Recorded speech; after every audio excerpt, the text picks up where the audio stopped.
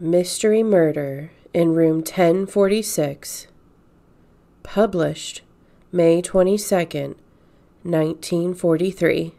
Too many clues spoil the broth, so the police of Kansas City, Missouri might have parodied the old adage on that morning, some 8 years ago, when the curtain rose on one of the strangest murder mysteries in the annals of American crime.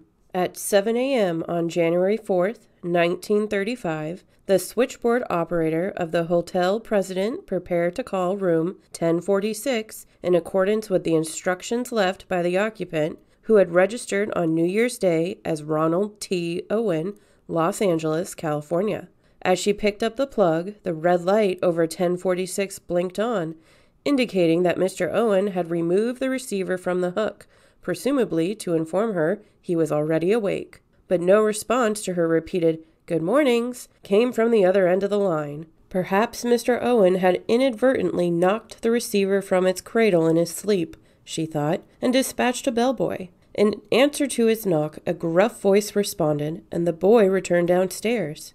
At 8:30, the phone in 1046 was again off the hook. Discovering the door locked from the outside, the bellhop entered with a passkey. The blinds were drawn, the room dark, and he was surprised to see the shadowy, nude form of Owen sprawled on the bed, face to the wall. The bellboy, believing Owen intoxicated, replaced the phone, which had fallen from its stand, and tiptoed out. At 11:13, the same thing was repeated. This time the bed was empty. The bellboy raised the blind and froze. A chair was overturned. The telephone sprawled on the floor. The bedclothes were in a rumpus, and everywhere, on sheets, pillows, wall, were crimson stains, blood. The bathroom door was ajar. Seated on the edge of the tub, a stalwart figure, stripped, clung with scarlet hands to the washstand. Shoulders, chest, abdomen were slashed and bleeding. The back of his head was crushed. His throat was gashed. Blood pumped from a stab wound above his heart. House doctor and detective summoned by the bellboy's wails found Owen still conscious. The detective knelt over him. "Who did this, Mr. Owen?" "Nobody," he whispered. "What happened?" "I fell against the bathtub," he mumbled, and collapsed. He died 18 hours later without regaining consciousness. Meantime, a police squad rushed to the hotel, discovered that not a single article of Owen's remained in the room. His clothing, traveling kit, toothbrush, everything was gone. The door key, too, was missing. The telephone and a broken tumbler yielded smudged fingerprints, apparently a woman's. They could not be traced. Guests in an adjoining room reported hearing visitors in 1046 around midnight. The voices indicated two couples. They thought around 2 a.m. a quarrel developed. Then at 4, there was a sound like drunken snoring. The night elevator man recalled taking up to the 10th floor a woman who inquired for 1046. A half hour later, she descended to the lobby. An hour after that, she returned with a man and went up to the 9th floor. This couple departed the hotel around 4. So did a gentleman carrying a Gladstone bag. The inquest established that Owen had been attacked, but the identity or involvement of the nocturnal visitors could not be determined. His slayers had tortured Owen cruelly. Why? And why had he refused to name them? And who was Owen? Los Angeles authorities, advised of the murder, were unable to find any records of such an individual. A maid in the hotel said that on the afternoon of the second Wednesday, she had entered 1046 and found Owen sitting with the shades drawn in semi-darkness. "Leave the door unlocked. I'm expecting a friend," he told her, and walked out looking worried. Returning later with fresh linen, she found him lying on the bed in the still darkened room. The following morning, she found the door locked from the outside and let her side in with the passkey to make up the bed. To her surprise, there sat Owen, fully dressed, in the dark. He told her to go ahead with her work. Presently the phone rang, and she heard Owen say, "No, Dawn, I've had my breakfast. I don't care to go out." Obviously, then, Owen was being held a prisoner, and in a situation in which he did not dare attempt escape or appeal for help. On March 3rd, 1935, the local papers carried an announcement that Owen's body was to be buried in Potter's Field.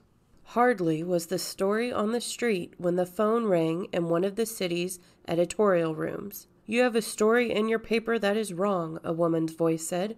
"Ronald Owen will not be buried in a pauper's grave. Arrangements have been made for his funeral." "Who are you?" queried the startled editor.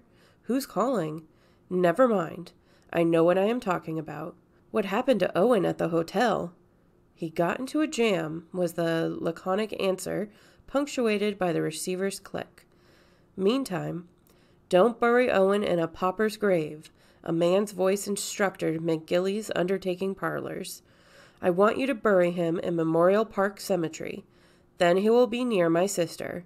I'll send funds to cover the funeral expenses." "Who is this? I'll have to report this to the police." "That's all right, Mr. McGilly," the undertaker was assured. In answer to another question, the voice explained that Owen had jilted a girl he'd promised to marry. The speaker had witnessed the jilting. The three had held a little meeting at the President Hotel. "Cheaters usually get what's coming to them," he explained, and hung up. A little while later, the telephone rang in the office of the Rock Floral Company. "I want 13 American Beauty roses sent to Roland Owen's funeral," the anonymous caller said. "I'm doing this for my sister. I'll send you a $5 bill, special delivery." None of these phone booth calls could be traced. Neither could the subsequent letter to McGilly's mortuary, its address carefully printed by pen and ruler. Enclosed was $25. A similar missive with money reached the florist. Inside was a card, and his handwriting obviously disguised to go with the flowers. "Leave for East, Louise." These melodramatic developments, tauntingly brazen, drove the Kansas City authorities to new furies of endeavor. A love vendetta seemed evident. Louise was the jilted. Owen, supposedly faithless, had been decoyed into a trap and vengefully slain. Detectives serving as pallbearers guarded the funeral. Others, disguised as grave diggers, watched the cemetery for days, but nothing happened. 2 years went by. Then, in November 1936, Miss L. E. Ogletree of Birmingham, Alabama, saw a resume of the case published in the American Weekly with Owen's photograph. Mrs. Ogletree was shocked to recognize the portrait. The scar, result of a childhood burn, the features, stalwart build, no doubt about it, Ronald Owen was Artemis Ogletree, her son. Early in 1934, Artemis, then a 17-year-old high school student, had started to hitchhike to California, she said. Ample funds were sent to him while he was away.